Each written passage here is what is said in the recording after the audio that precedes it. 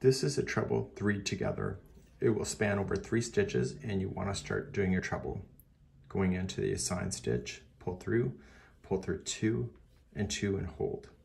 Don't finish it. Wrap twice, going into the next stitch. Pull through 2 and 2 and hold. Do it one more time.